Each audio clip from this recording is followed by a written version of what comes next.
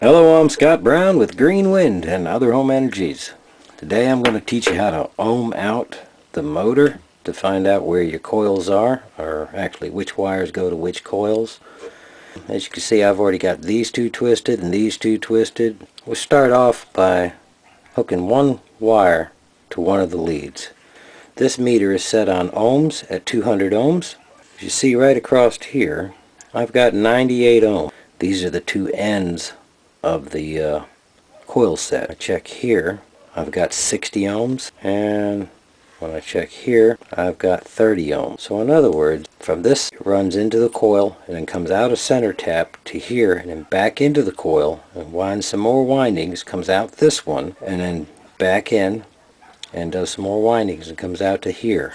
These two wires here are the ends. This is the highest ohms. We're looking at 98 ohms, 99. From any of these wires over here, if I connect my red one to these, and I connect over to here, I've got no ohm. Notice on my right hand, I've got it across both of those wires.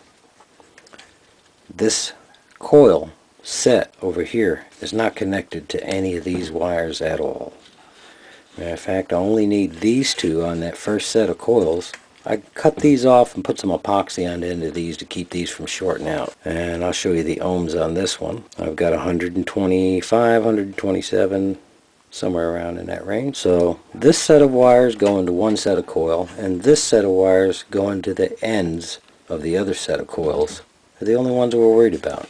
That's how to ohm it out and figure out which wires you're going to use. These wires go to the inside coil, and these center taps are just for different speed. These wires here go to the outside coil. Anyway, the higher your ohms, the more voltage you're going to get out. But that means you're getting less amps, because voltage divided by resistance equals current. Okay, well, I'm going to cut these off. We're fixing to get into rectification, show you how the diodes work and how they turn AC, which is these wires, alternating current, into direct current. Hello, I'm Scott Brown with Green Wind and Other Home Energies.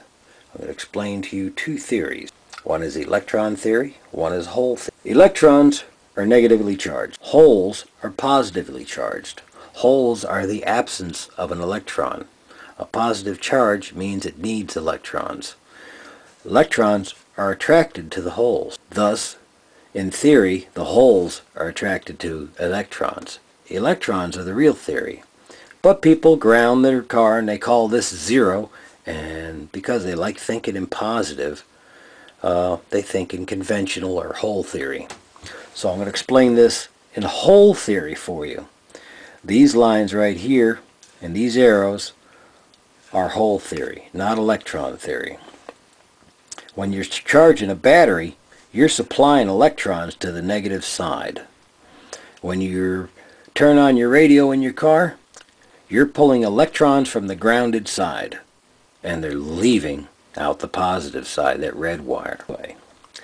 We'll go back to conventional theory for you. So anyway, current wants to flow this way. Conventional. These are holes going this way, not electrons. Alright, so the holes try to go through this way. They can't go through this diode. They have to go through this diode because this is a valve, and they go this way. So the positive side of your battery is being charged with holes. In reality, the electrons are being sucked from it and going this way, the direction of this yellow arrow. If your holes are being pulled from this wire here and going through and coming out here, then it's pulling holes from over here and taking a path like this. When we come down here and the current wants to flow the other direction, we're saying the holes are going in a circle this way and you need a full connection. Alright? They can't go this way, they have to go this way, which means the electrons are going that way. Okay, and still, like I said, we're going this way. Well, the holes have got to be pulled from somewhere. They get pulled from here, and they go all the way around and come out here. And eventually, from here to here, go into the battery, these make a full circuit. So that's how that works. Now, if I was going to explain this in electron theory, I'd say the electrons are trying to go this way. They get blocked by this one and wind up having to go this way. Well, seeing as the electrons are being pulled this way and supplied to the battery, they have to come from somewhere. So way back over here, the electrons are coming from this positive side of the battery all the way around and over to the negative side of the battery so that they can be used again and redistributed. Now you know the difference between electron theory and conventional hole. Down here, you'll notice I've got AC and AC. This represents one of the coils in our alternator. This represents the other coil in our alternator. One wire comes all the way over here to this diode bridge rectifier. The other side of it goes over here to this end of the diode bridge rectifier. And this coil here governs this. Now, this is the negative side. This is the positive side. We're going to put, even though we already know how this works, and we already know how this works, it operates the same, what we're going to do is take these and we're going to treat these diode bridges like batteries. Now, let's say this is 15 volts and this one's 15 volts. Well, we're going to wind up with 30 volts because we're putting them in series. And the only thing is, we're only going to get a certain amount of current out of this because it's just like putting flashlight batteries in series. You're still going to have the same amount of current that you do out of one battery. But if you do it like this, here's your AC source powering this one. Here's your AC source powering this one. This is AC. These two are not connected here. They're just very close. Anyway, AC flows around in this one, generating a current going this way. And the same thing up here. This is like putting two batteries side by side. The positive is here, the positive is here, the negative is here, and the negative is here. Which means we're going to wind up with the same voltage, which if I called this 15 volts and this one was 15 volts, I'd still have 15 volts out. This would be negative and this would be your positive 15 volts. We take this positive 15 volts and we put it to the positive side of a battery. And the negative side we're going to put over to the negative side of the battery.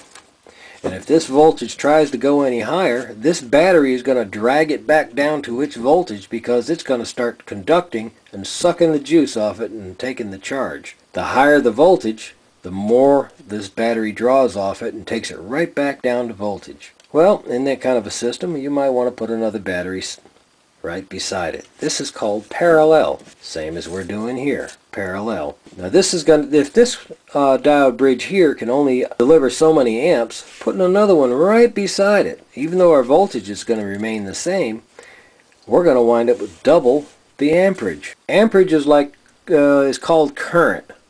It's like so many gallons per minute of water.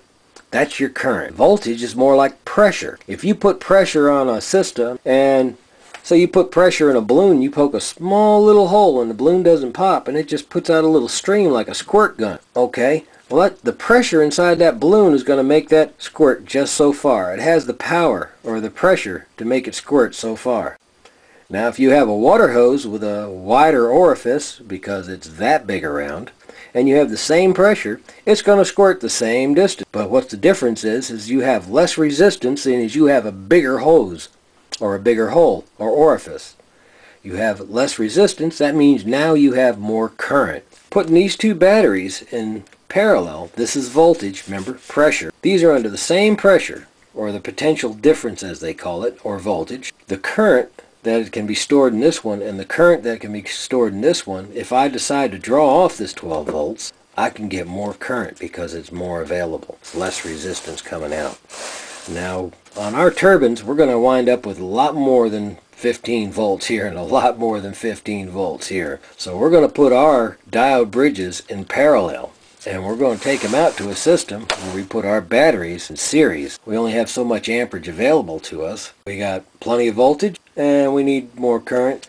Well, we're going to wind up with the same amount of current going through our batteries being in series, but the voltage is higher. Voltage times current equals power. If you want to absorb all the power, then putting a few batteries in series like this. Anyway, I'm Scott Brown with Green Wind and Other Home Energies.